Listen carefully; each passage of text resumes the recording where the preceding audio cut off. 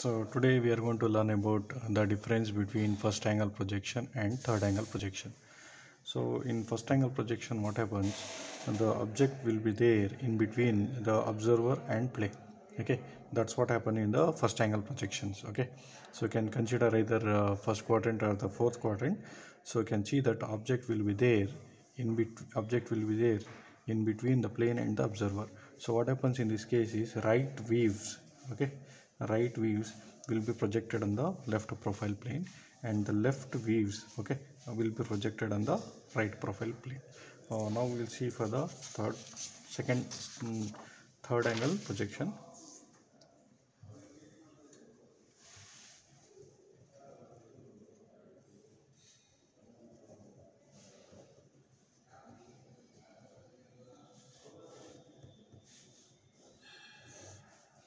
Okay, so this is our object.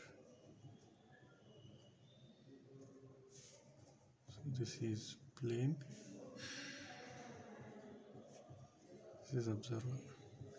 So in third angle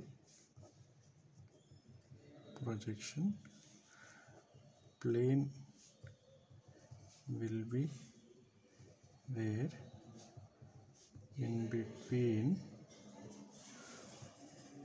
object and observer. Okay, observer. Here we consider plane as a transparent.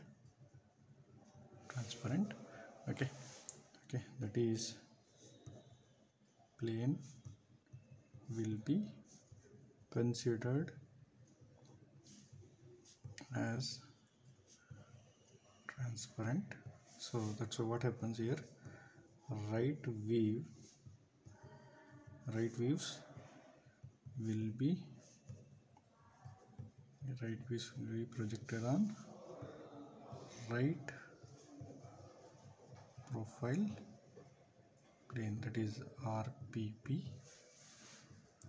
and left side views will be